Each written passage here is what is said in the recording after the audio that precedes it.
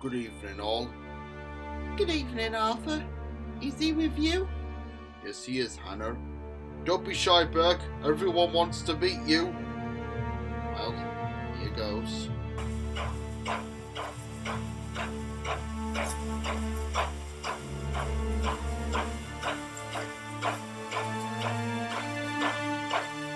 You must be the new engine, and not only that, but an LNER engine. It's such an honour to meet an engine who comes from the same railway as the Flying Scotsman. Yes. It's nice to meet you all. The Southern engines introduced themselves, and except for Greyhound, they were all welcoming and friendly. Then a man turned up. Ah, you must be Burke. I am Mr. Reese, the yard manager, and I understand that you have been having a hard time. That's correct, sir. Well, just to let you know that if you have any problems, don't hesitate to speak to me, Arthur, Hannah, or Stepney. We have been needing some help for a while, and we are glad that you have come. Since you're going to be a permanent resident here, just to let you know that the Imperial Airways is an important express service, and I take charge of it. No other engine but me. Yes, thank you, Greyhound. That will do. For the first few weeks, I did some shunting in the yards. It was just so I could get used to the area before taking express services again. And although the engines and manager were friendly, I was still full of regret. I was not myself, and Hannah could see that. It's just alright seeing a D11 director shunting trucks. No, it isn't. I'm a mixed traffic engine, Burke, so maybe I will do the next shunting and you could take my next train. Thank you for the offer, Hannah, but I deserve this. Hannah felt sorry for me, and she wished that she could help. Greyhound, on the other hand, was no sympathy. Whenever he could, he would torture me endlessly and remind me on how I betrayed the LNER. But luckily, when he did, the others stuck up for me. Time passed, and the engines gave me a warming Christmas, and by New Year, I felt like I was one of them, and we were like a family. And it was my first day to take the Pullman train from Waterloo Station to Brighton. It must be nice pulling coaches again. It's been a while. Hannah told me last night. Did she tell you that Mr. Reese was going to inform you? Yes, but he was having a meeting last night. It's always best to pass a message on to whoever you see. Well, I'll see you later, Arthur. Enjoy yourself, Burke.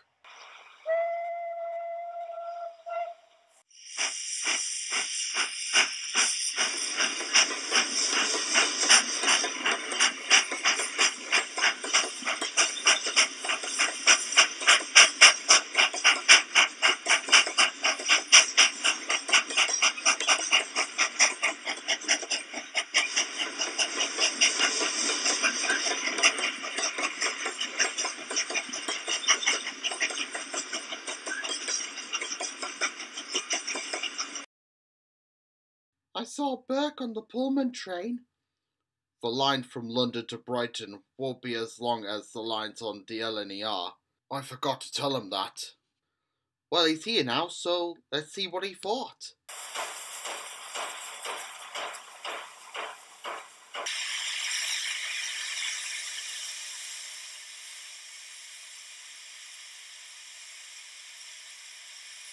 Evening, Burke. How was your first run on the...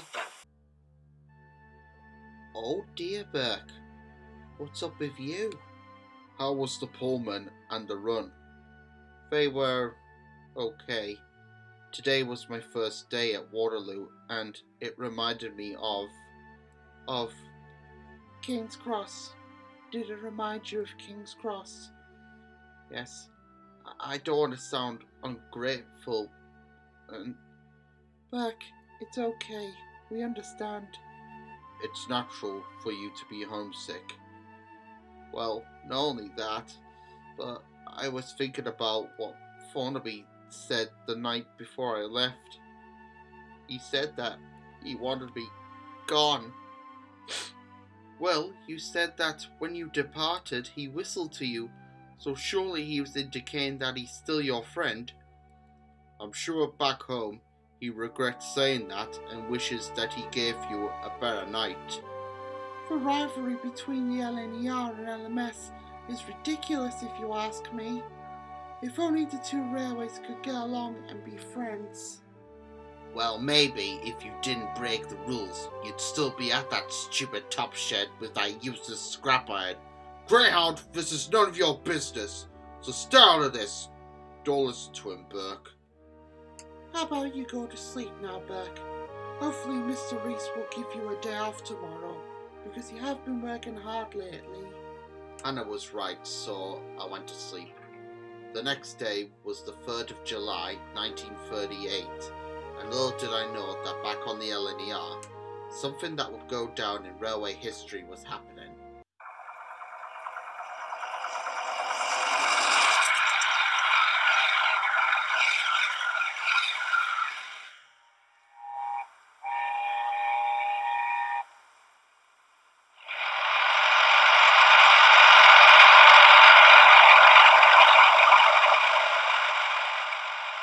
We've done it! What's the number? Look at this. Blimey! I don't believe it! Congratulations, Mallard! You have broken the world speed record at 126 miles an hour! You are now the fastest steam locomotive in the world!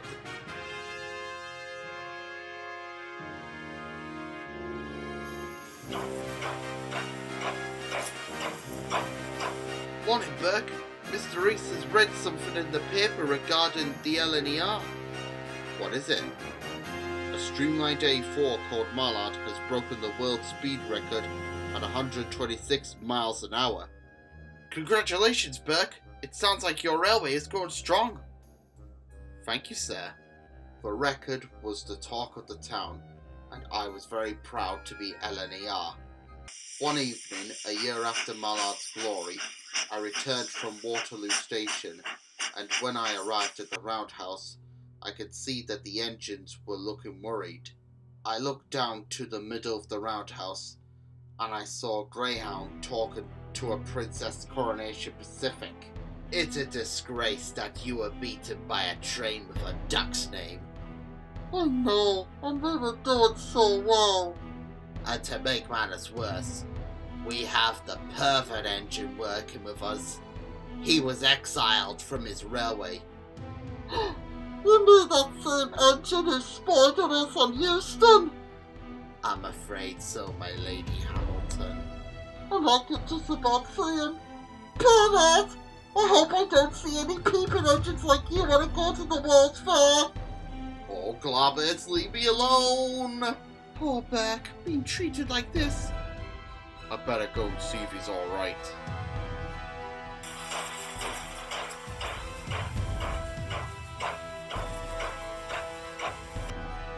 Burke, are you? There's just no getting away from the rivalry. No matter how hard I try to forget that day, it comes back with a vengeance. Calm down, Burke. The Duchess of Hamilton is only staying one night, and tomorrow she will be going to America. Sorry, Arthur. I just don't want to be reminded of that day. I'm going to sleep here for the night. Very well. Also, tell Hannah that I'll take her goods train. So Arthur told Hannah, and she reluctantly agreed.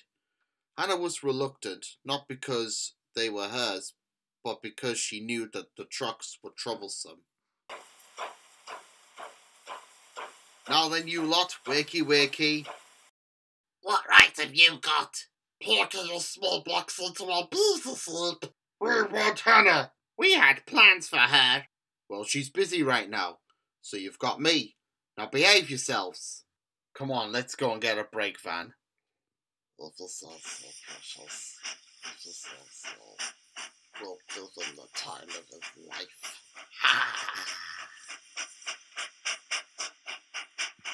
At first, the trucks seemed to be cooperating, but I never got the brake van because as soon as we passed the signal, all hell broke loose. On!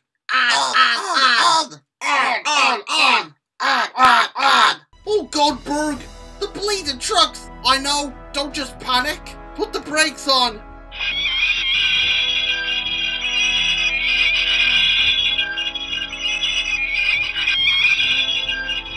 I fought hard, but they searched me even harder. Then suddenly, I heard a very loud crack. Ouch! Oh, bleeding hell! Your brakes are snapped! Oh, globbit, now we really are in trouble. And we were. The trucks pushed me faster, my wheels were spinning out of control, and Greyhound was laughing as we raced past. I can really see how you work with trucks on the LNER.